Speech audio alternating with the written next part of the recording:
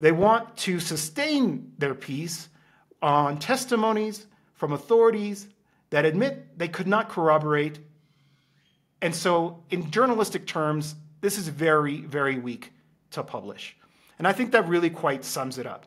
It is not something that should have ever made it past the editor. And that tells us something important. If they're publishing something that if the circumstances were different, if it wasn't Mexico, if it wasn't López Obrador, a counter-hegemonic, anti-imperialist leader, they wouldn't be publishing these kinds of stories. What it is a smear campaign.